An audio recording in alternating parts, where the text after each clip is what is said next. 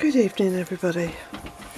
It's 6:30 on this Sunday evening, and I noticed this morning it was much darker getting up, so I'm going to have to set my alarm now because I normally get up with the light in the morning, but as the days grow shorter I will have to set my alarm and make sure that I'm up before the light.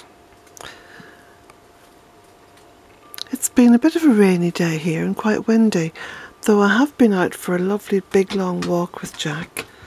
Took him down to Kilronan Castle and he had a good old run on the road there, on the tarmac road. And that of course helps his claws because his little nails get quite long. And he's very sensitive, he doesn't like having them cut. And I have tried taking him to places before and he gets very upset.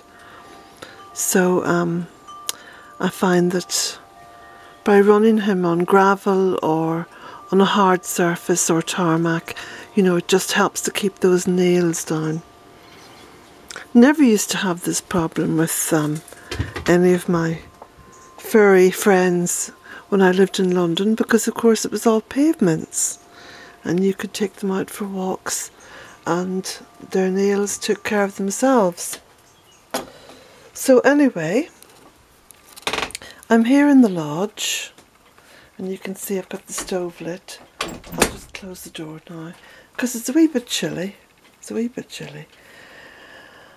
And it's just been a quiet kind of a day. Quiet sort of a Sunday. I'll sit down on this wee chair here. There we go. Now, don't look at that clock up there because the battery has come out of it. But that looks lovely now, that nice wee stove. And I have a little bit of wood down there, a few wee twigs, and a wee bit of turf or peat in the basket. Now some of you were asking me what turf was, because turf of course in America would be sort of squares of grass, you know, the grass that you'd put down in the lawn. Turf here in Ireland is what you cut out of the bog. It's like a very thick, dense... Oh look, there's a little girl come to join me. Hello, sweetie pie. Hello, darling. She's been asleep on the sofa in the sitting room for most of today. She's going to go out through my little... There's a little cat flap there. No, she's going to have a wee peep out instead. So turf is what you cut on the bog. It's like a very deep brown, almost black, compressed, acidic soil that's been created from layers of mosses and heather, and it's very wet. It's very, very wet, and it holds a lot of water. And you can cut it with a certain kind of a spade that's called a slane. And so when you cut it, let me just see if I've got a piece here that I can show you. Here we go. Here we go. So this is a piece of turf. There you go, look, see? So, you see it's got a wee bit of a bend in it. That's because it was very wet when it was stood up to dry. So what you do is you cut out loads of slices like that. They're like little cakes, like little loaves. And then you stand them up. It's called a rick.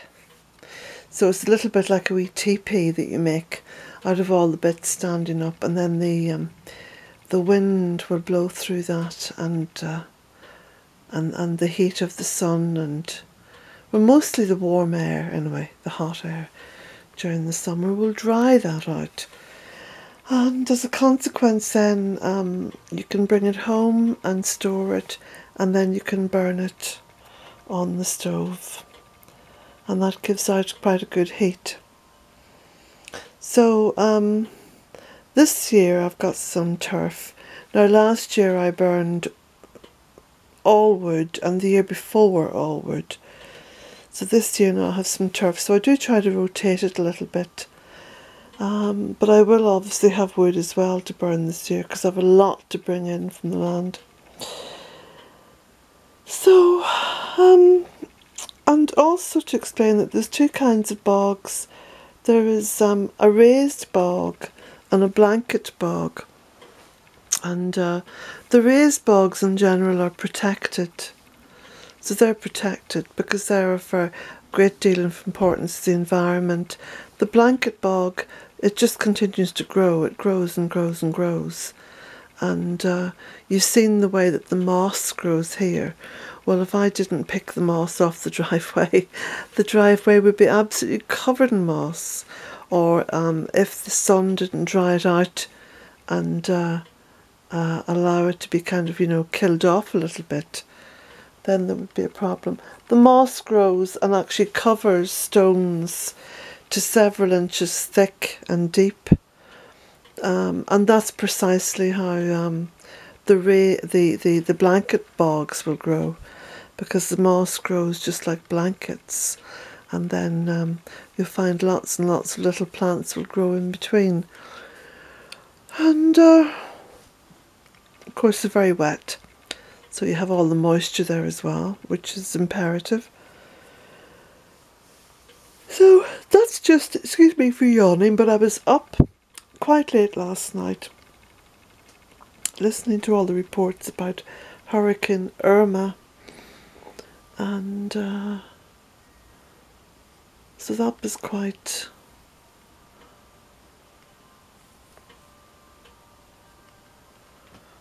worrying, I suppose. Of course the real storm is hitting today, so we shall see what happens later on.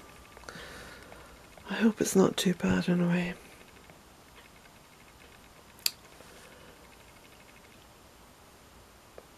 I shall certainly go to bed early tonight.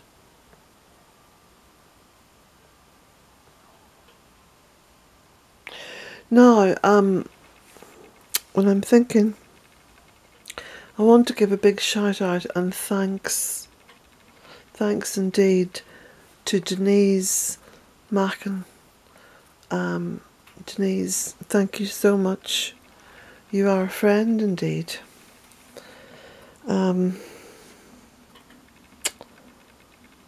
I've also got a few new, I think 2 new subscribers on Patreon, and I've got to collate all those names because I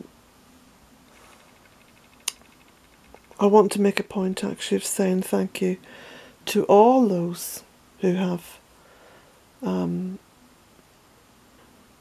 made ongoing donations via Patreon. Now, I suppose I sound a little bit tired as well. I know I certainly am.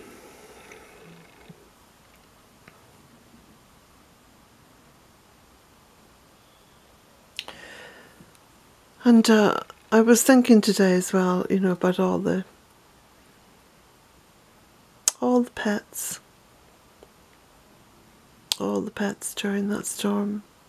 Because even if pets are with their owners, which I certainly hope and pray they all are, I know from my own experience here with Jack that he gets very, very upset when there's a thunderstorm. He gets really upset and vexed, and I feel dreadful for him, at those times, because you can't really comfort them. They just keep getting more and more anxious, with the ongoing storms. But I suppose on the brighter side, look, this'll be over. This'll all be over soon, and it's brought a lot of people together. It's brought out the best in people. And that's the long and short of it. This dreadful, dreadful event and what happened in Houston and Texas has brought out the best in people. So that's a good outcome. I know there's rebuilding to do, and I know there's a lot of people, you know, who haven't got insurance, and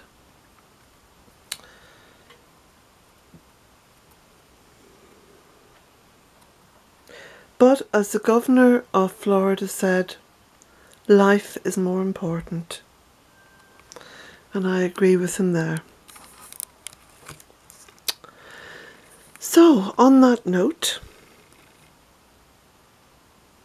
I think what I'll do is I'll put the kettle on top of the stove and boil it. And I might make a little cup of coffee. Because I can't stop yawning. Just goes to show what a creature of habit that I am.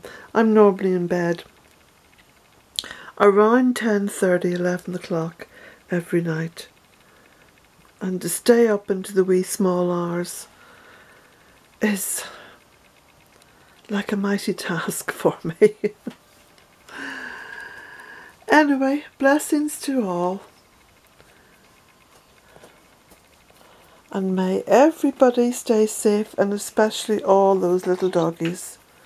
Let them stay safe, because the poor creatures don't know what's happening. And that makes it worse. Yeah. And you know something, Jack? I might just go and get one of those packets of biscuits that Dwayne has posted to you. Yes. And let you have at least a handful. Yeah. I know Dwayne says to give you one at a time, but look at, come on. No, one at a time? No, I think it has to be a handful at least. Should we go, Jack? Should we go? Come on then. Come on. Bye everyone, and blessings.